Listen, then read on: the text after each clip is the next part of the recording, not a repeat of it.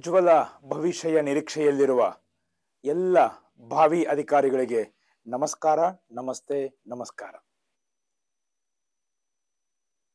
All the future officers who are expecting a great future, to all of them I wish namaste, good morning, good afternoon and good evening at whichever time you may watch this. Yes, my dear friends,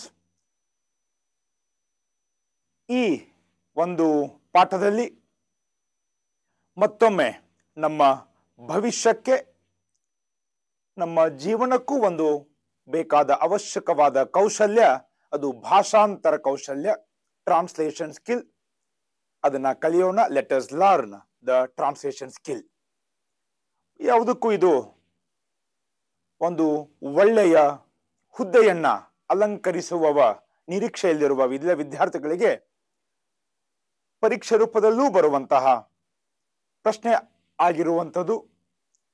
PSI paper number 1ರಲ್ಲಿ 30 marks.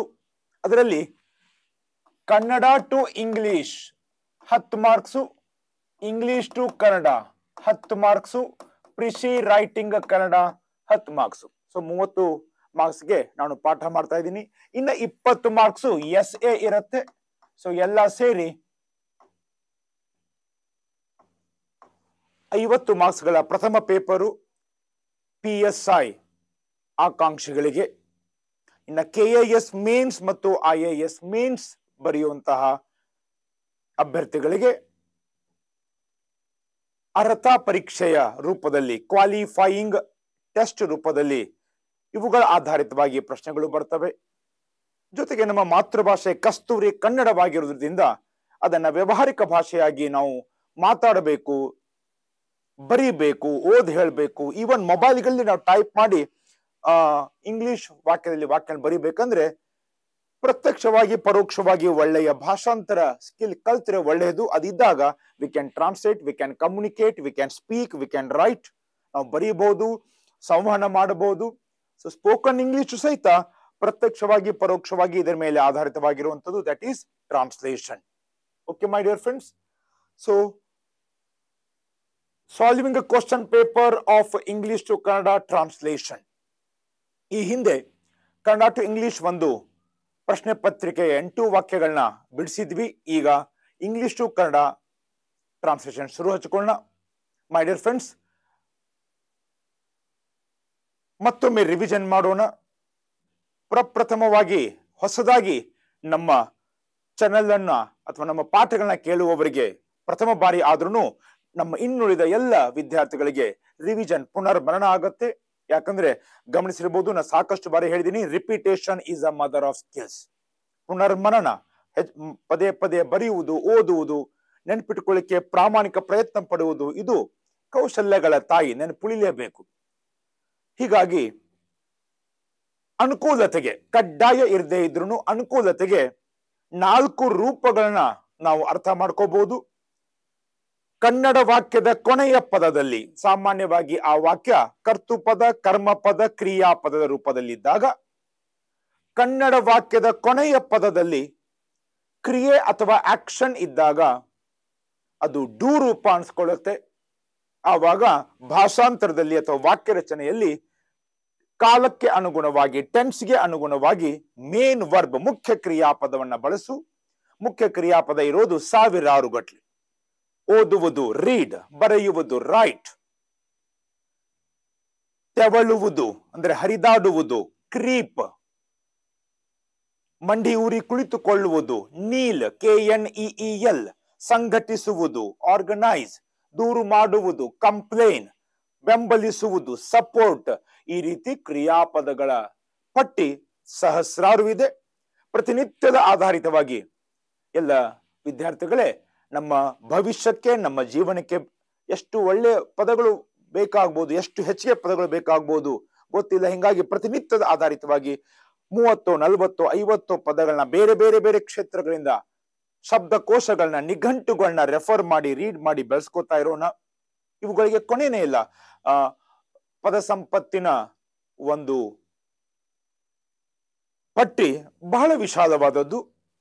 So ಆದಷ್ಟು ಹೆಚ್ಚಿಗೆ ಪದಗಳನ್ನ ತಿಳ್ಕೊಳ್ಳಿಕ್ಕೆ ಪ್ರಯತ್ನ ಮಾಡೋಣ. So ಇದು main verb. So Kannada ವಾಕ್ಯದ ಕೊನೆಯ ಪದದಲ್ಲಿ ಕ್ರಿಯೆ ಅಥವಾ ಆಕ್ಷನ್ ಇದ್ರೆ ಅದಕ್ಕೆ ಡೂ ರೂಪ ಅಂತ ಹೇಳ್ತೀವಿ. ಮೇನ್ ವರ್ಬ್ ಬಳಕೆ ಮಾಡಬೇಕು. ಇನ್ನ ಕನ್ನಡ ವಾಕ್ಯದ ಕೊನೆಯ ಪದದಲ್ಲಿ ಇರುವಿಕೆ, ಅಸ್ತಿತ್ವ, ಎಕ್ಸಿಸ್ಟೆನ್ಸ್ ಇದ್ರೆ ಬಿ ರೂಪ ಹೆಲ್ಪಿಂಗ್ ವರ್ಬ್ ಯೂಸ್ ಮಾಡಬೇಕು. ಉದಾಹರಣೆ, ಅವನು ಆಟ ಆಡುತ್ತಾನೆ. ಏನು ಮಾಡುತ್ತಾನೆ? ಆಡುತ್ತಾನೆ. ಕೊನೆಯ ಪದ ಡೂ ರೂಪ ಪ್ಲೇಸ್. ಅವನು ಒಬ್ಬ ಆಟಗಾರನಾಗಿದ್ದಾನೆ. ಬಿ ರೂಪ helping verb he is A ಅಥವಾ ಆನ್ ಪ್ಲೇಯರ್.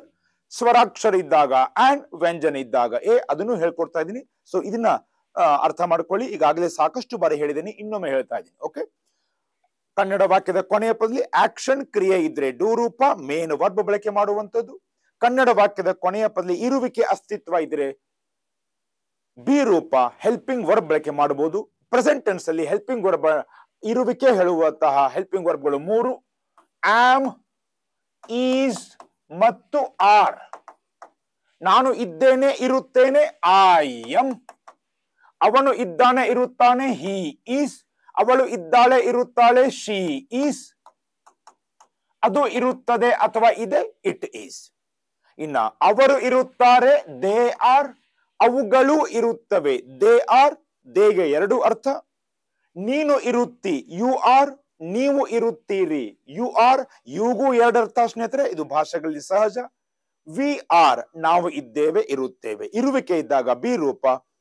ಸೊ 16 ಹೆಲ್ಪಿಂಗ್ ವರ್ಬ್ಗಳು ಮಾತ್ರ ಇದಾವೆ, ಆದ್ರೆ ಮೇನ್ ವರ್ಬ್ಗಳು ಸಹಸ್ರಾರು ಇದಾವೆ. ಇದನ್ನ ಗಮನಿಸಬೇಕು. ಇನ್ನ 3ನೆಯ ರೂಪ, ಕನ್ನಡ ವಾಕ್ಯದ ಕೊನೆಯ ಪದದಲ್ಲಿ ಪರೋಕ್ಷ ಕ್ರಿಯೆ ಇದ್ದರೆ, ಇಂಡೈರೆಕ್ಟ್ ಆಕ್ಷನ್ ಇದ್ದರೆ ಬಿ ಪ್ಲಸ್ ಡೂ ರೂಪ ಹೆಲ್ಪಿಂಗ್ ವರ್ಬ್ ಪ್ಲಸ್ V3 ಬಳಕೆ ಮಾಡುವಂಥದ್ದು. ಉದಾಹರಣೆ, ಪ್ರತ್ಯಕ್ಷ ಅಂದ್ರೆ ಏನು? ನಾನು ವಿವರಿಸುತ್ತೇನೆ, ನೀನು ವಿವರಿಸುತ್ತಿ, ಅವನು ವಿವರಿಸುತ್ತಾನೆ. ಅವರವರೇ ಮಾಡ್ತಾ ಇದ್ದಾರೆ, ಪ್ರತ್ಯಕ್ಷ ಡೈರೆಕ್ಟ್. ಇನ್ನೊಬ್ಬರಿಂದ ವಿವರಿಸಲಾಗಿದೆ, ಪರೋಕ್ಷ. ಕೊನೆ 2 ಅಕ್ಷರಗಳಲ್ಲಿ ಟೆನ್ಸ್ ಇರುವಂಥದ್ದು. ವಿವರಿಸಲಾಗಿದೆ ಪ್ರೆಸೆಂಟ್ ಟೆನ್ಸ್, ವಿವರಿಸಲಾಗಿತ್ತು ಪಾಸ್ಟ್ ಟೆನ್ಸ್, ವಿವರಿಸಲಾಗುವುದು ಅಥವಾ ವಿವರಿಸಲಾಗಿರುವುದು ಫ್ಯೂಚರ್ ಟೆನ್ಸ್. ಆ ಪ್ರಕಾರ ಈಸ್ ಅಥವಾ ಆರ್ V3 ಬಳಕೆ ಮಾಡುವಂಥದ್ದು. ಉದಾಹರಣೆ, ವಿವರಿಸಲಾಗಿದೆ ಅಂತ ಕೊಟ್ಟಾಗ ಈಸ್ ಎಕ್ಸ್ಪ್ಲೇನ್ಡ್ ಅಥವಾ ಆರ್ ಎಕ್ಸ್ಪ್ಲೇನ್ಡ್.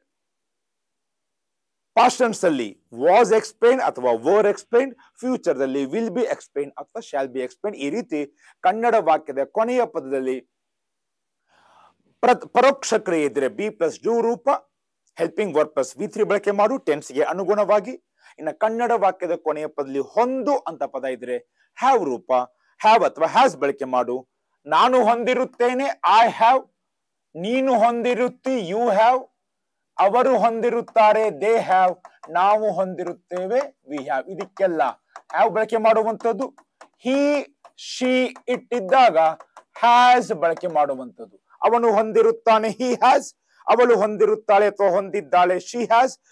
ಅದು ಅಥವಾ ಇದು ಹೊಂದಿರುತ್ತದೆ ಅಥವಾ ಹೊಂದಿದೆ, ಇಟ್ ಹ್ಯಾಸ್.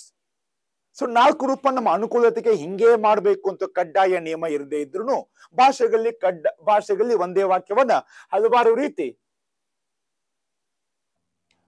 ರಚಿಸಬಹುದು, ಹಲವಾರು ರೀತಿ ಭಾಷಾಂತರ ಮಾಡಬಹುದು. ಓಕೆ, ಇದು one of the simple method.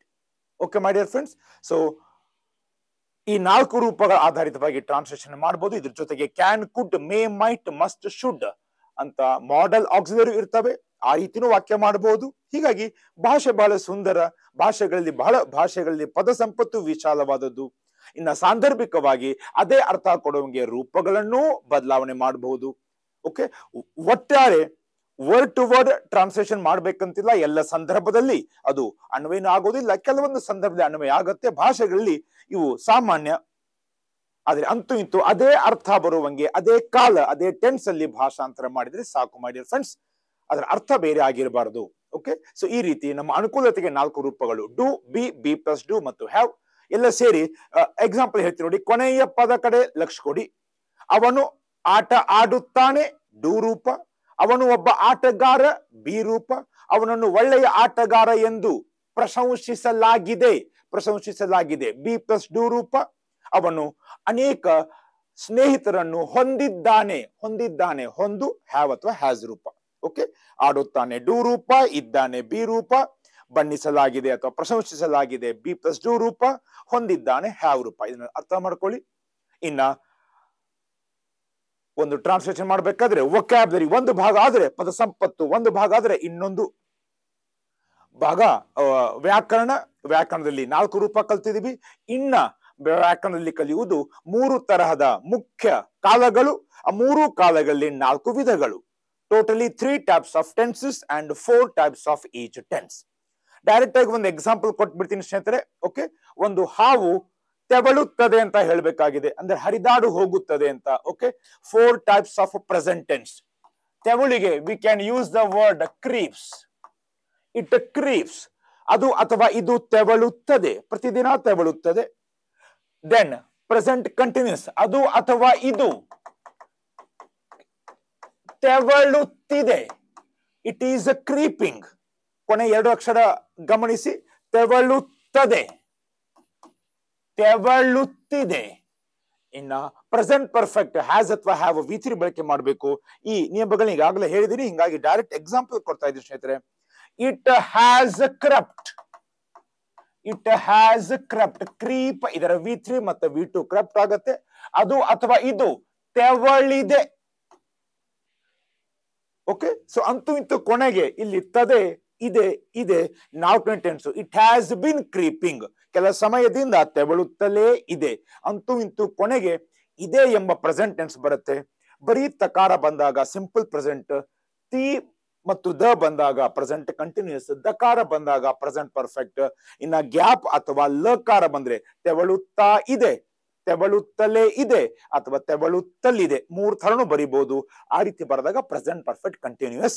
4 ತರಹದ ಪ್ರೆಸೆಂಟ್ ಟೆನ್ಸ್ಗಳು.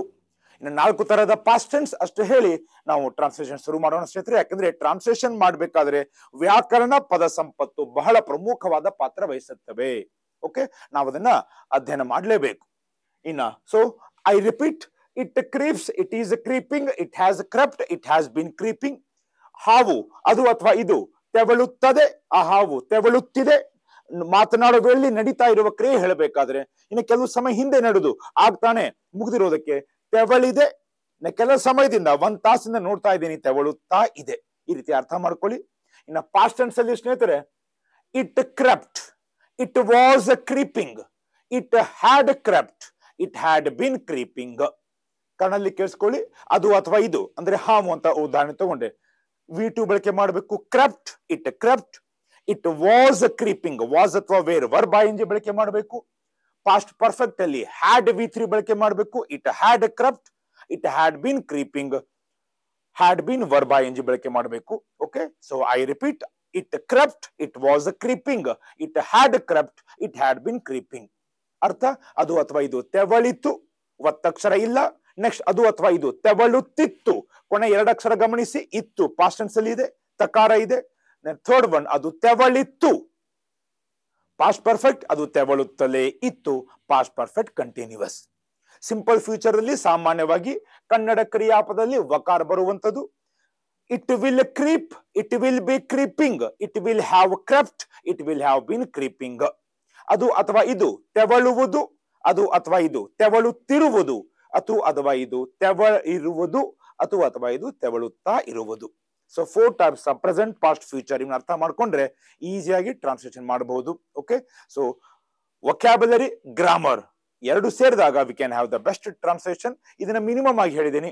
ಓಕೆ, ಇನ್ನ ಮುಂಬರುವ ಒಂದು ಸಂಚಿಕೆಗಳಿಂದ ಮತ್ತೆ ಮೊದಲಿಂದನೇ ಆರಂಭ ಮಾಡುವಂತಹ ಒಂದು ಉದ್ದೇಶವಿದೆ. ಅದನ್ನು ಸಹಿತ ಅಂದ್ರೆ ಗ್ರಾಮರ್ ಸೆಕ್ಷನ್ ದೇನೆ ಮತ್ತು ವೊಕ್ಯಾಬುಲರಿ ಇನ್ಕ್ರೀಸಿಂಗ್ ಸೆಕ್ಷನ್ ದೇನೆ ಶುರು ಮಾಡೋಣ. ಯಾವುದಕ್ಕೂ ಎಲ್ಲಾನು ಸಂಕ್ಷಿಪ್ತವಾಗಿ ಹೇಳಿದೀನಿ. ಇದನ್ನು ಗಮನ ಬಿಟ್ಟು we can have the next translation. Question paper of first paper of PSI civil examination held on 3/10/2021 October 2021 10ನೇ ತಾರೀಕಂದು ನಡೆದ PSI ಸಿವಿಲ್ ಪರೀಕ್ಷೆಯಲ್ಲಿ ಕೇಳಲ್ಪಟ್ಟ ಕೆಲವೊಂದು ವಾಕ್ಯಗಳನ್ನ ಇವತ್ತು ಮಾಡೋಣ. ಎಲ್ಲನೂ ಒಮ್ಮೆ ಮಾಡ್ತೀನಿ ಅಂತ ಹೇಳ್ತಾ ಇಲ್ಲ. ಇವತ್ತು ಮೊದಲ 1 ಅಥವಾ 2 ವಾಕ್ಯಗಳನ್ನ ಅರ್ಥ ಮಾಡ್ಕೊಳ್ಳೋಣ. ಬರೇ ಉತ್ತರ ಅರ್ಥ ಮಾಡ್ಕೊಳ್ಳೋದು ಬೇಡ ಸ್ನೇಹಿತರೆ. ಈ ಮೂಲಕ ಮತ್ತೆ ಬೇರೆ ಬೇರೆ ಟೆನ್ಸ್ ನಾವು ಹೇಗ್ ಮಾಡಬಹುದು, ಅದರಲ್ಲಿರುವ ಗ್ರಾಮರ್ ಏನು, ಎಲ್ಲವನ್ನ ಅರ್ಥ ಮಾಡ್ಕೊಳ್ಳೋಣ. ಆ ಪ್ರಶ್ನೆ ಪತ್ರಿಕೆಯ ಮೊದಲ ವಾಕ್ಯ ಸ್ನೇಹಿತರೆ, ground water has emerged as the primary water source and poverty reduction tool in India's rural areas. ಅನುಕೂಲಕ್ಕೆ ಮೊದಲು ವಾಕ್ಯವನ್ನ ಡಿವೈಡ್ ಮಾಡ್ಕೊಳ್ಳಿ. ಗ್ರೌಂಡ್ ವಾಟರ್ ಮಾಡ್ಕೊಳ್ಳೇಬೇಕಾ, ಯಾವುದು ಕಡ್ಡಾಯ ಇಲ್ಲ. Okay, has emerged as the primary water source and poverty reduction tool in India's rural area. ಈ ರೀತಿ divide ಮಾಡ್ಕೋಬಹುದು. ಹಿಂಗೆ ಇದನ್ನ ವಿಭಾಗ ಮಾಡ್ಕೋಬೇಕಂತನೂ ಯಾವುದು ನಿಯಮಗಳಿಲ್ಲ, ಎಲ್ಲ ನಮ್ಮ ಅನುಕೂಲತೆ. ಸೊ ಪ್ರಾಕ್ಟೀಸ್ ಮಾಡ್ದಂಗೆ ಅಭ್ಯಾಸ ಮಾಡ್ದಂಗೆ ಸಕಾರಾತ್ಮಕ ಮನೋಭಾವದಿಂದ ಪ್ರಾಮಾಣಿಕವಾಗಿ ಪ್ರಯತ್ನ ಪಟ್ಟಾಗ ಅದರಲ್ಲಿ ನಾವು ಪ್ರಾವೀಣ್ಯತೆಯನ್ನ ಪಡಿತೀವಿ ಮೈ ಡಿಯರ್ ಫ್ರೆಂಡ್ಸ್. ಓಕೆ, ಹೀಗಾಗಿ ಐ ಕ್ಯಾನ್ ಡೂ ಇಟ್ ಎಂಬ ಮನೋಭಾವದಿಂದ ಮುನ್ನುಗ್ಗಿ. ರೈಟ್, ಮಿಸ್ಟೇಕ್ಗಳು ತಪ್ಪುಗಳು ಆಗ್ತವೆ, ನಿಮ್ಮಿಂದು ಆಗ್ತವೆ, ನಮ್ಮಿಂದು ಆಗ್ತವೆ, ಕರೆಕ್ಷನ್ ಮಾಡ್ಕೊಳ್ಳ ಮತ್ತೆ ಬರುತ್ತೆ, ತೆಗಿಯೋಣ. ಓಕೆ, ಸೊ ಯಾವುದಕ್ಕೂ okay let's be the winner. Okay, winner never quits, ಕ್ವಿಟ್ಟರ್ never wins. ಅಯ್ಯೋ ಹಿಂಗೆಲ್ಲ ಆಗಿದೆ ಅಂತ ಹೇಳಿ ಬಿಡುದು ಬೇಡ. We can just go ahead my dear friends. So ಇದಾದ್ಮೇಲೆ 1, 2, 3 ಸಿಂಪಲ್ ಸ್ಟೆಪ್ ಅನ್ನ ಫಾಲೋ ಮಾಡಬಹುದು. ಏನದು? ನಂಬರ್ 1 ವೊಕ್ಯಾಬುಲರಿ, ಅದಕ್ಕೆ ಏನೇನಂತಾರೆ? ಪದ ಸಂಪತ್ತು.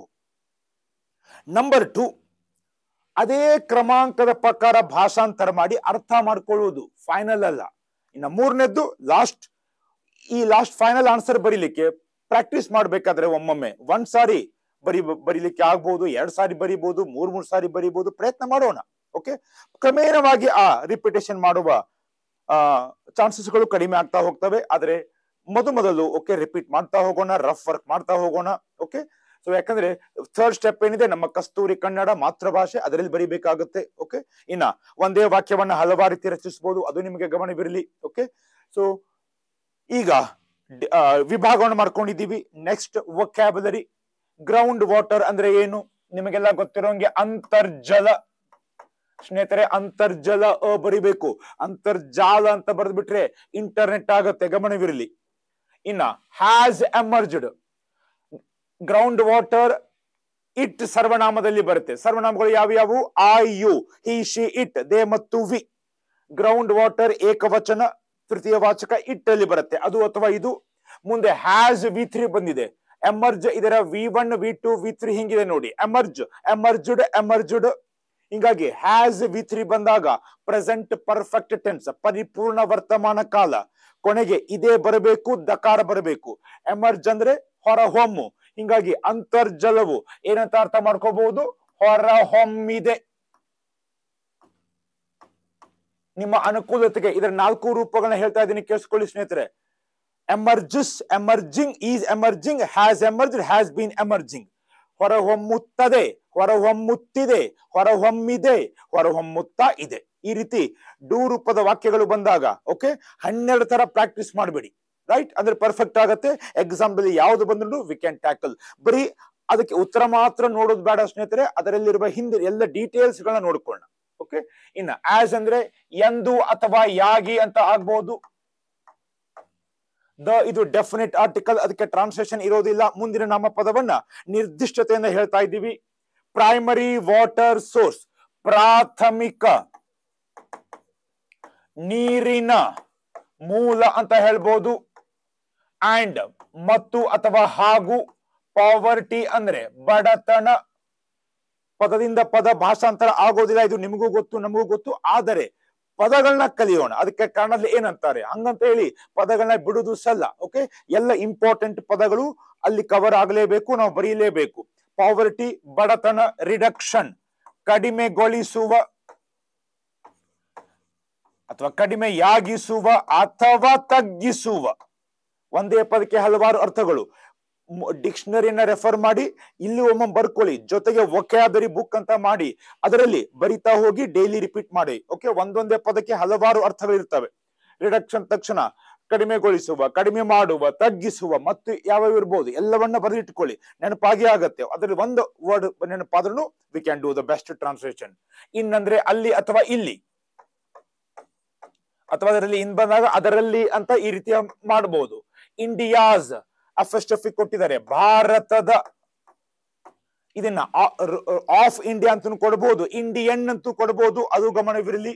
ರೂರಲ್ ಏರಿಯಾಸ್, ಗ್ರಾಮೀಣ ಪ್ರದೇಶಗಳು. ಬಹುವಚನ ಕೊಟ್ಟಿದ್ದಾರೆ. ಗ್ರಾಮೀಣ ಪ್ರದೇಶದಲ್ಲಿ ಬರೆಯುವುದು ಬೇಡ, ಗ್ರಾಮೀಣ ಪ್ರದೇಶಗಳಲ್ಲಿ ಅಂತ ಬರೆಯೋಣ. ಓಕೆ, ಇದು ಫಸ್ಟ್ ಸ್ಟೆಪ್ ವೊಕ್ಯಾಬ್ರಿ.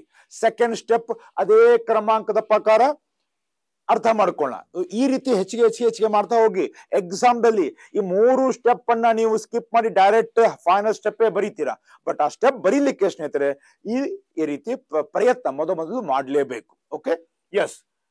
ಅಂತರ್ಜಲವು ಹೊರಹೊಮ್ಮಿದೆ ಎಂದು ಅಥವಾ ಯಾಗಿ, ಏನೆಂದು ಅಥವಾ ಏನಾಗಿ, ಪ್ರಾಥಮಿಕ ನೀರಿನ ಮೂಲವಾಗಿ ಅಥವಾ ಮೂಲವೆಂದು, ನೋಡಿ ಅರ್ಥ ಆಗತ್ತೆ, ಮತ್ತು ಬಡತನ ಕಡಿಮೆಗೊಳಿಸುವ ಅಥವಾ ತಗ್ಗಿಸುವ ಟೂಲ್. ಟೂಲ್ ಅಂತಂದ್ರೆ ಉಪಕರಣ ಅಥವಾ ಸಾಧನ. ಯಾವ ಇಂಪಾರ್ಟೆಂಟ್ ವೊಕ್ಯಾಬ್ರಿ ಬಿಡಕೂಡ್ದು. ಟೂಲ್ ಸಾಧನ. ಎಲ್ಲಿ? ಭಾರತದ ಗ್ರಾಮೀಣ ಪ್ರದೇಶಗಳಲ್ಲಿ. ಈಗ ಒಂದು 50 ರಿಂದ 60% ಟ್ರಾನ್ಸ್ಲೇಷನ್ ಆಯ್ತು. ಅರ್ಥ ಆರಾಮ್ಸೆ ಆಗಿದೆ. ಓಕೆ, ಸೊ ಈಗ ರಫ್ ಸ್ಪೇಸು ಇರುತ್ತೆ ಎಕ್ಸಾಮ್ ದಲ್ಲಿ. ಬೇಕಾದ್ರೆ ರಫ್ ಅಲ್ಲಿ ಫಾಸ್ಟ್ ಆಗಿ ಬರ್ಕೋಬಹುದು, ಅಥವಾ ಹೆಚ್ಚಿಗೆ ಪ್ರಾಕ್ಟೀಸ್ ಮಾಡಿದ್ರೆ ನೇರವಾಗಿ ಎಕ್ಸಾಮ್ ದಲ್ಲಿ ಡೈರೆಕ್ಟ್ ಆಗಿನೇ ಬರಿಬಹುದು ಸ್ನೇಹಿತರೆ. ಈಗ ಹೆಂಗ್ ಆಗಿದೆ ಅದನ್ನು ಫೈನಲ್ ಸ್ಟೆಪ್ ಮಾಡ್ಲಿಕ್ಕೆ ಪ್ರಯತ್ನ ಪಡೋಣ. ಅಂತರ್ಜಲವು ಭಾರತದ ಗ್ರಾಮೀಣ ಪ್ರದೇಶಗಳಲ್ಲಿ ಅಥವಾ ಭಾರತದ ಗ್ರಾಮೀಣ ಪ್ರದೇಶಗಳಲ್ಲಿ ಅಂತರ್ಜಲವು ಪ್ರಾಥಮಿಕ ನೀರಿನ ಮೂಲ ಮತ್ತು ಬಡತನ ಕಡಿಮೆಗೊಳಿಸುವ ಸಾಧನವಾಗಿ ಹೊರಹೊಮ್ಮಿದೆ. ನೋಡಿ, ಈ ರೀತಿ ಒಮ್ಮೆಲೆ ಬರ್ಲಿಕ್ಕಿಲ್ಲ, 1 ಅಥವಾ 2 ಪ್ರಯತ್ನಗಳು ಮಾಡಿದಾಗ ಅವಶ್ಯವಾಗಿ ಬರುತ್ತೆ. So first step vocabulary, second step translation according to order, understand, and third step final ನಮ್ಮ ಕಸ್ತೂರಿ ಕನ್ನಡದಲ್ಲಿ. ಓಕೆ, ಇದನ್ನ ಅರ್ಥ ಮಾಡ್ಕೊಳ್ಳಿ ಸ್ನೇಹಿತರೆ. ಸೊ ಅಂತರ್ಜಲವು, ಸ್ವಲ್ಪ 2ನೇ ಸ್ಟೆಪ್ ಅನ್ನ ಫಾಸ್ಟ್ ಆಗಿ ಹೇಳ್ತೀನಿ, ಕೇಳಿಸ್ಕೊಳ್ಳಿ. ಅಂತರ್ಜಲವು ಹೊರಹೊಮ್ಮಿದೆ ಎಂದು ಪ್ರಾಥಮಿಕ ನೀರಿನ ಮೂಲ ಮತ್ತು ಬಡತನ ಕಡಿಮೆಗೊಳಿಸುವ ಸಾಧನ ಎಲ್ಲಿ? ಭಾರತದ ಗ್ರಾಮೀಣ ಪ್ರದೇಶಗಳಲ್ಲಿ. ಅರ್ಥ ಆಗೇ ಬಿಟ್ಟಿದೆ ಈಗ. ಓಕೆ, ಈಗ ಫೈನಲ್ ಸೂಪರ್ ಟ್ರಾನ್ಸ್ಲೇಷನ್. ಅಂತರ್ಜಲವು ಭಾರತದ ಗ್ರಾಮೀಣ ಪ್ರದೇಶಗಳಲ್ಲಿ ಅಥವಾ ಭಾರತದ ಗ್ರಾಮೀಣ ಪ್ರದೇಶಗಳಲ್ಲಿ ಅಂತರ್ಜಲವು ಪ್ರಾಥಮಿಕ ನೀರಿನ ಮೂಲ ಮತ್ತು ಬಡತನ ಕಡಿಮೆಗೊಳಿಸುವ ಸಾಧನವಾಗಿ ಹೊರಹೊಮ್ಮಿದೆ. ಓಕೆ, ಈ ರೀತಿ ಬರೆದಾಗ the final translation is before you. ಅಂತರ್ಜಲವು ಭಾರತದ ಗ್ರಾಮೀಣ ಪ್ರದೇಶಗಳಲ್ಲಿ ಪ್ರಾಥಮಿಕ ನೀರಿನ ಮೂಲ ಮತ್ತು ಬಡತನ ಕಡಿಮೆಗೊಳಿಸುವ ಸಾಧನವಾಗಿ ಹೊರಹೊಮ್ಮಿದೆ. ಬರಲೇಬೇಕು. ಸೆಂಟೆನ್ಸ್ ಬೈ ಸೆಂಟೆನ್ಸ್ ಅರ್ಥ ಮಾಡ್ಕೊಳ್ಳಿ.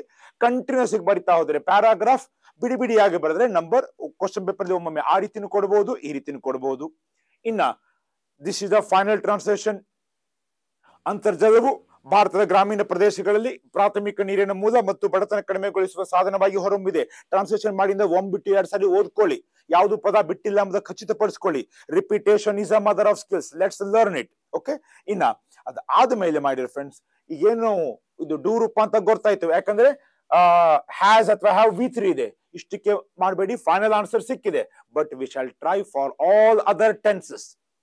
ಅಂದ್ರೆ ಏನು? ಇಲ್ಲಿ ಒಂದು ವೇಳೆ ಎಮರ್ಜಸ್ ಅಂತ ಆದ್ರೆ, ಹ್ಯಾಸ್ ಎಮರ್ಜ್ಡ್ ಬದಲು ಎಮರ್ಜಸ್ ಅಂತ ಆದ್ರೆ, ಓಕೆ, ಹೊರಹೊಮ್ಮುತ್ತದೆ. ಅದರ ಬದಲು ಈಸ್ ಎಮರ್ಜಿಂಗ್ ಆದ್ರೆ ಹೊರಹೊಮ್ಮುತ್ತಿದೆ. ಹ್ಯಾಸ್ ಎಮರ್ಜ್ಡ್ ಮಾಡಿದ್ದೀವಿ. ಇನ್ನ ಹ್ಯಾಸ್ ಬಿನ್ ಎಮರ್ಜಿಂಗ್ ಅಂದ್ರೆ ಹೊರಹೊಮ್ಮುತ್ತಾ ಇದೆ. ಇವನ್ನ ಬರೆದು ಪ್ರಾಕ್ಟೀಸ್ ಮಾಡ್ಕೊಳ್ಳಿ. ಪಾಸ್ಟ್ ಟೆನ್ಸ್ ಅಲ್ಲಿ ಹೆಂಗ್ ಮಾಡಬೇಕು? ಎಮರ್ಜ್ಡ್ ಬರೀ V2 ಬಳಕೆ ಮಾಡಬೇಕು. Simple past. Emerged ಹೊರಹೊಮ್ಮಿತು. Past continuous was ಅಥವಾ wear verb ING. ಹೊರಹೊಮ್ಮುತ್ತಿತ್ತು was emerging. Past perfect had emerged ಹೊರಹೊಮ್ಮಿತ್ತು ಒತ್ತಕ್ಷರ. Past perfect continuous had been emerging ಹೊರಹೊಮ್ಮುತ್ತಲೇ ಇತ್ತು. ಅವರು ಒಂದೇ ಟೆನ್ಸ್ ಕೊಟ್ಟಿದ್ದಾರೆ. ನಾವು ಪ್ರಾಕ್ಟೀಸ್ ಮಾಡಿ 12 ಟೆನ್ಸ್ಗಳಲ್ಲಿ ಪ್ರಾಕ್ಟೀಸ್ ಮಾಡೋಣ. ಹೆಚ್ಚುವರಿಯಾಗಿ ನೀವು can, could, May, mite, must, should ಅವನ್ನೂ ಮಾಡಬಹುದು. ಫ್ಯೂಚರ್ದಲ್ಲಿ will emerge ಹೊರಹೊಮ್ಮುವುದು. Future continuous will be emerging ಹೊರಹೊಮ್ಮುತ್ತಿರುವುದು. Will have emerged future perfect ಹೊರಹೊಮ್ಮಿರುವುದು.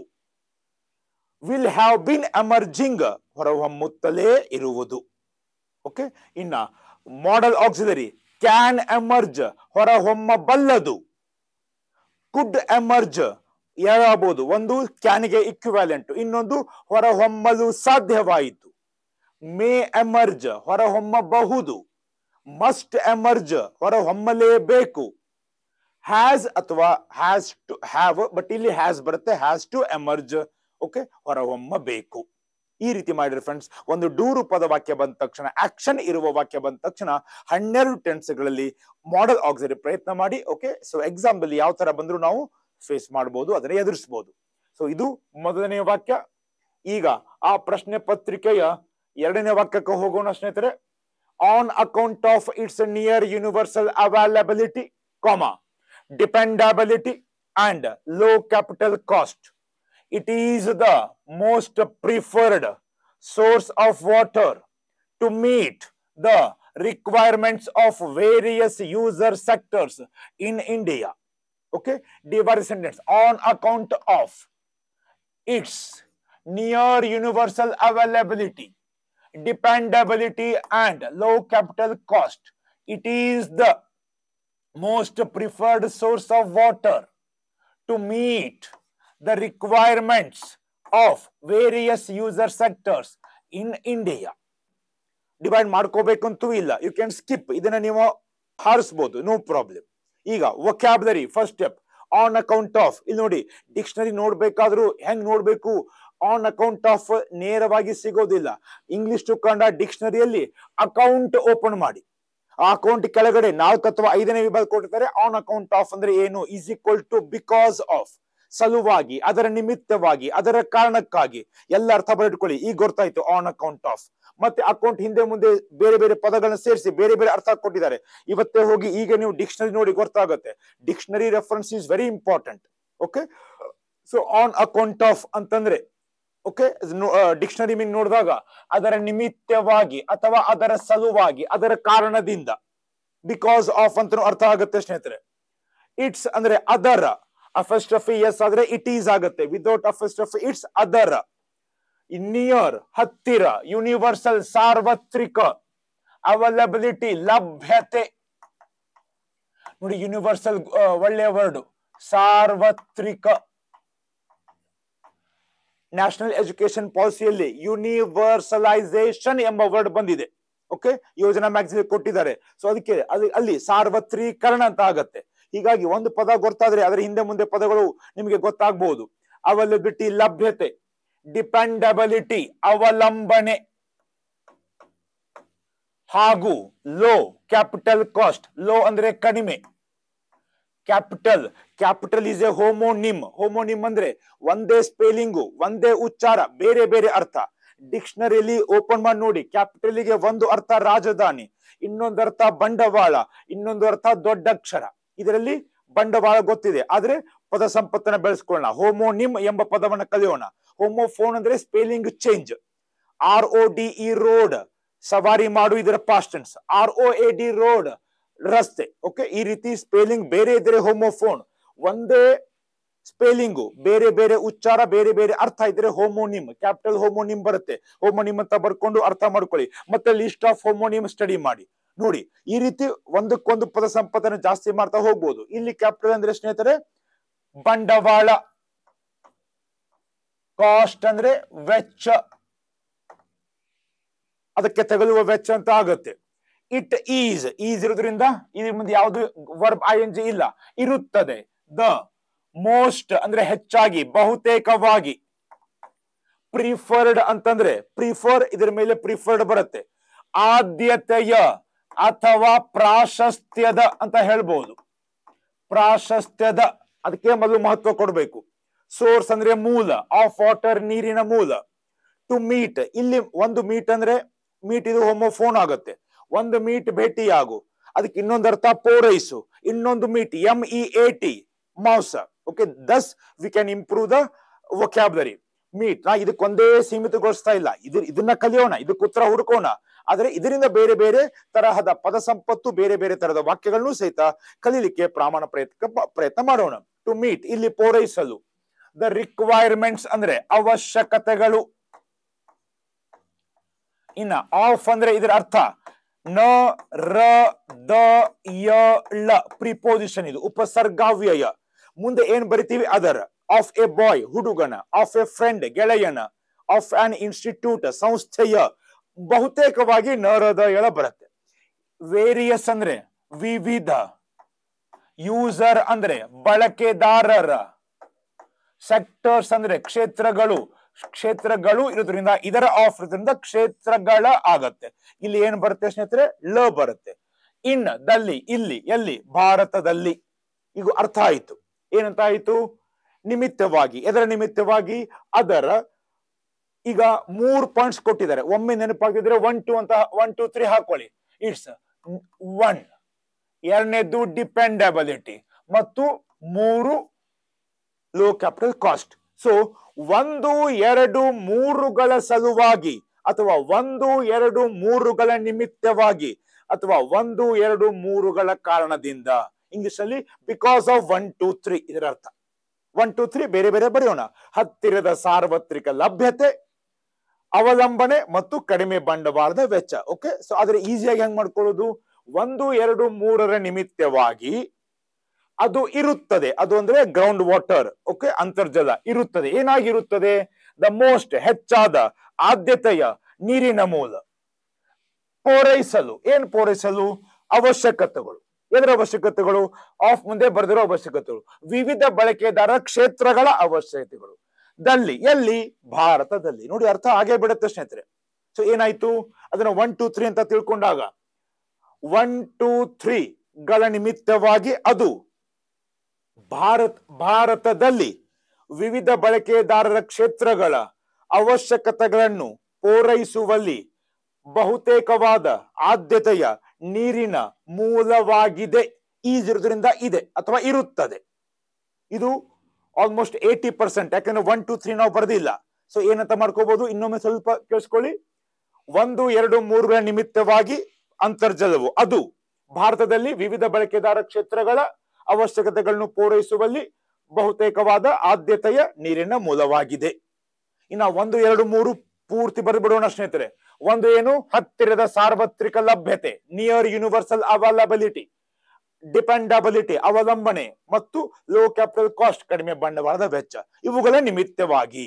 Okay, so ಈ ರೀತಿ ನಾಮಪದಗಳು ಜಾಸ್ತಿ ಬಂದಾಗ ಓಕೆ ಅಯ್ಯೋ ದೊಡ್ಡ ವಾಕ್ಯ ಅಂತ ಗಾಬರಿ ಆಗೋದು ಬೇಡ. 1 2 3 4 5 ಈ 3 ಕೊಟ್ಟಿದ್ದಾರೆ. ಇನ್ನು 3 ಕೊಟ್ರೆ 6 ಆಗುತ್ತೆ. ವಾಕ್ಯ ದೊಡ್ಡದಾಗುತ್ತೆ. So what, we can do it. Okay, so ಈ ರೀತಿ ಈಗ ಎಲ್ಲ ಸೇರಿ ಸೂಪರ್ ಫೈನಲ್ ಟ್ರಾನ್ಸ್ಲೇಷನ್ ಅದರ ಹತ್ತಿರದ ಸಾರ್ವತ್ರಿಕ ಲಭ್ಯತೆ, ಅವಲಂಬನೆ ಮತ್ತು ಕಡಿಮೆ ಬಂಡವಾಳದ ವೆಚ್ಚದ ನಿಮಿತ್ತವಾಗಿ ಅದು ಭಾರತದಲ್ಲಿ ವಿವಿಧ ಬಳಕೆದಾರರ ಕ್ಷೇತ್ರಗಳ ಅವಶ್ಯಕತೆಗಳನ್ನು ಪೂರೈಸುವಲ್ಲಿ ಅಥವಾ ಪೂರೈಸಲು ಬಹುತೇಕವಾದ ಹೆಚ್ಚಾದ ಆದ್ಯತೆಯ ನೀರಿನ ಮೂಲವಾಗಿದೆ ಅಥವಾ ಮೂಲವಾಗಿರುತ್ತದೆ. Okay, S. Now once more super final translation. ಅದರ ಹತ್ತಿರದ ಸಾರ್ವತ್ರಿಕ ಲಭ್ಯತೆ, ಅವಲಂಬನೆ ಮತ್ತು ಕಡಿಮೆ ಬಂಡವಾಳದ ವೆಚ್ಚದ ನಿಮಿತ್ತವಾಗಿ ಅದು ಭಾರತದಲ್ಲಿ ವಿವಿಧ ಬಳಕೆದಾರರ ಕ್ಷೇತ್ರಗಳ ಅವಶ್ಯಕತೆಗಳನ್ನು ಪೂರೈಸಲು ಬಹುತೇಕವಾದ ಹೆಚ್ಚಾದ ಆದ್ಯತೆಯ ನೀರಿನ ಮೂಲವಾಗಿದೆ. ಈಸ್ ಇರೋದ್ರಿಂದ ಇದೆ. ಓಕೆ, ಸೊ ಈ ರೀತಿ ಬರೆದಾಗ ದ ಫೈನಲ್ ಟ್ರಾನ್ಸ್ಲೇಷನ್ ಇಲ್ಲಿದೆ ಸ್ನೇಹಿತರೆ ನಿಮ್ಮ ಮುಂದೆ. ಅದರ ಹತ್ತಿರದ ಸಾರ್ವತ್ರಿಕ ಲಭ್ಯತೆ, ಅವಲಂಬನೆ ಮತ್ತು ಕಡಿಮೆ ಬಂಡವಾಳದ ನಿಮಿತ್ತವಾಗಿ ಇದು ಭಾರತದಲ್ಲಿ ವಿವಿಧ ಬಳಕೆದಾರರ ಕ್ಷೇತ್ರಗಳ ಅವಶ್ಯಕತೆಗಳನ್ನು ಪೂರೈಸುವ ಅಥವಾ ಪೂರೈಸಲು ಅಥವಾ ಪೂರೈಸುವಲ್ಲಿ ಬಹುತೇಕವಾದ ನೀರಿನ ಆದ್ಯತೆ ಮೂಲವಾಗಿದೆ. ಇದೇ ಇರೋದ್ರಿಂದ ಅಲ್ಲಿ ಈಸ್ ಕೊಟ್ಟಿದ್ದಾರೆ, ಹಿಂಗಾಗಿ ಇದೆ. ಇದು ಬಿ ರೂಪ. ಇದನ್ನ ಇನ್ನು 2 ತರ ಮಾಡಿ. ಡೂ ರೂಪ ಇದ್ದಾಗ 12 ತರ, ಬಿ ಪ್ಲಸ್ ಡೂ ಮತ್ತೆ ಹ್ಯಾವ್ ರೂಪ ಇದ್ದಾಗ 3 ತರ, present past future. Okay, so ಒಂದು ವೇಳೆ ಇಟ್ ವಾಸ್ ಅಂತ ಇದ್ರೆ ಮೂಲವಾಗಿತ್ತು, ಇಟ್ ವಿಲ್ ಬಿ ಅಂತ ಇದ್ರೆ ಮೂಲವಾಗಿರುವುದು. ಈ ರೀತಿ 3 ಟೆನ್ಸ್ ಅನ್ನ ನೀವು ಪ್ರಯತ್ನ ಮಾಡಬಹುದು. This was the second sentence of that question paper. ಬರೆದ ಮೇಲೆ ಪ್ರಾಕ್ಟೀಸ್ ಮಾಡ್ಬೇಕಾದ್ರೆ ಮತ್ತೆ ಓದ್ಕೊಳ್ಳಿ. On account of it's near universal availability, dependability and low capital cost, it is the most preferred source of water to meet the requirements of various user sectors in India. ಅದರ ಹತ್ತಿರದ ಸಾರ್ವತ್ರಿಕ ಲಭ್ಯತೆ, ಅವಲಂಬನೆ ಮತ್ತು ಕಡಿಮೆ ಬಂಡವಾಳದ ನಿಮಿತ್ತವಾಗಿ ಇದು ಭಾರತದಲ್ಲಿ ವಿವಿಧ ಬಳಕೆದಾರರ ಕ್ಷೇತ್ರಗಳ ಅವಶ್ಯಕತೆಗಳನ್ನು ಪೂರೈಸುವ ಅಥವಾ ಪೂರೈಸುವಲ್ಲಿ ಅಥವಾ ಪೂರೈಸಲು ಬಹುತೇಕವಾದ ನೀರಿನ ಆದ್ಯತೆ ಮೂಲವಾಗಿದೆ. ಪ್ರೆಸೆಂಟ್ ಟೆನ್ಸ್ ವಾಗಿತ್ತು, ಪಾಸ್ಟ್ ವಾಗಿರುವುದು ಫ್ಯೂಚರ್. ಇದು ಎಕ್ಸಾಮ್ ಕೊಟ್ಟಿರೋದು, ಬಟ್ ನೀವು 3 ಪ್ರಾಕ್ಟೀಸ್ ಮಾಡುವಂತದ್ದು. ಓಕೆ, ಈಗ ಈ ಪ್ರಶ್ನೆ ಪತ್ರಿಕೆಯ ಮೂರನೇ ವಾಕ್ಯ ಸ್ನೇಹಿತರೆ. ಓಕೆ, ಸೊ ಇವತ್ತು 3 ವಾಕ್ಯಗಳನ್ನ ಕಲಿಯೋಣ. ಮುಂದಿನ ವಾಕ್ಯಗಳನ್ನ ಮುಂದಿನ ಸೆಷನ್ಗೆ ಕಲಿಯೋಣ. ಯಾಕಂದ್ರೆ ಬರೀ ಉತ್ತರ ಅಲ್ಲ, ಅದನ್ನ ಪ್ರಾಕ್ಟೀಸ್ ಮಾಡಬೇಕಾಗಿದೆ. ನೀವು ಸಹಿತ ಪ್ರಾಕ್ಟೀಸ್ ಮಾಡಿ. ಓಕೆ, ಸೊ ನೋಟಿಫಿಕೇಶನ್ ಯಾವ ಟೈಮಕ್ಕೂ ಬರಬಹುದು. ಅದ್ರ ಬಗ್ಗೆ ಆಶಾವಾದಿಗಳಾಗಿ ಸಕಾರಾತ್ಮಕವಾಗಿ ತಿಳ್ಕೊಳ್ಳೋಣ. ಸೊ ನೋಟಿಫಿಕೇಶನ್ ಆದ ತಕ್ಷಣ ನಮ್ಮ ರಿವಿಷನ್ ಶುರು ಮಾಡುವಂತಹ ಸಿದ್ಧತೆಯನ್ನ ಮಾಡ್ಕೊಳ್ಳೋಣ. ಆ ನಿಟ್ಟಿನಲ್ಲಿ ಆ ಪ್ರಶ್ನೆ ಪತ್ರಿಕೆಯ 3ನೇ ಪ್ರಶ್ನೆ ಪತ್ರಿಕೆ ಆಗಿಂದ ಸಾಕಷ್ಟು ವಿದ್ಯಾರ್ಥಿಗಳು ಬೇರೆ ಬೇರೆ ಸರ್ ಪ್ಯಾರಾಗ್ರಾಫ್ ಮಾಡಿ ಅಂತ ಹೇಳ್ತಾ ಇದ್ದಾರೆ. ಸೊ ಅವುಗಳನ್ನು ಸಹಿತ ಮಾಡ್ತೀನಿ. ಯೋಜನಾ ಮ್ಯಾಗಝಿನ್ ನ್ಯೂಸ್ ಪೇಪರ್ ದಿಂದ ಆಯ್ದುಕೊಂಡ ಕೆಲವೊಂದು ಪ್ಯಾರಾಗ್ರಾಫ್ ಲೇಖನಗಳನ್ನ ಸಹಿತ ಮುಂದಿನ ದಿನಗಳಲ್ಲಿ ನಿಮಗೆ ಭಾಷಾಂತರ ಕಲಿಸುವಂತಹ ಪ್ರಾಮಾಣಿಕ ಪ್ರಯತ್ನವನ್ನು ಮಾಡ್ತೀನಿ. ಕ್ರಮೇಣವಾಗಿ we can become the perfect translator of both languages, Kannada to English and English to Kannada. ಆ 3ನೇ ವಾಕ್ಯ ಸ್ನೇಹಿತರೆ, ground water has made significant contributions to the growth of India's economy and has been an important catalyst for its socio-economic development. Okay, my dear friends? Yes, groundwater, again, Italy barutte, has made significant contribution. Okay, ee bari let's don't make the division. Hangene ಮಾಡೋಣ. ಕ್ರಮೇಣವಾಗಿ we can become perfect.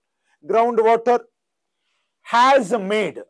Okay, groundwater Italy ಬರುತ್ತೆ. has made ಇರೋದ್ರಿಂದ it has make ಇದರ V2 ಮತ್ತೆ V3 made ಇರೋದ್ರಿಂದ has V3 ಇರೋದ್ರಿಂದ ಮತ್ತೊಮ್ಮೆ present perfect ಬಂದಿದೆ. ಹಿಂಗಾಗಿ ಕೊನೆಗೆ ಇದೇ ಬರಬೇಕು, ದಕಾರ ಇರಬೇಕು. ಮೇಡ್ ಅಂದ್ರೆ ಮೇಕ್ ಅಂದ್ರೆ ಮಾಡು, ಅಂತರ್ಜಲವು ಮಾಡಿದೆ ಅಂತ ಹೇಳ್ಬೋದು. Significant. Okay, let's go through the vocabulary. Ground water ಅಂತರ್ಜಲ, ಹ್ಯಾಸ್ ಮೇಡ್ ಮಾಡಿದೆ, ಹ್ಯಾಸ್ ಅಥವಾ ಹ್ಯಾವ್ V3 ಬಂದಾಗ ಪ್ರೆಸೆಂಟ್ ಪರ್ಫೆಕ್ಟ್. ಕೊನೆ 2-3 ಅಕ್ಷರಗಳಲ್ಲಿ ಇದೇ ಇರಬೇಕು, ದಕಾರ ಇರಬೇಕು. ಹೀಗಾಗಿ ಮೇಕ್ ಇದರ V2 ಮತ್ತೆ V3 ಮೇಡ್ ಆಗತ್ತೆ. ಮೇಕ್ ಮೇಡ್ ಹ್ಯಾಸ್ V3 ಬಂದಿರೋದ್ರಿಂದ ಪ್ರೆಸೆಂಟ್ ಪರ್ಫೆಕ್ಟ್, ಪರಿಪೂರ್ಣ ವರ್ತಮಾನ ಕಾಲ. ಕೊನೆಗೆ ಇದೆ ಮತ್ತು ದಕಾರ ಬಂದಿದೆ. ಸಿಗ್ನಿಫಿಕೆಂಟ್ ಅಂದ್ರೆ ಗಮನಾರ್ಹ,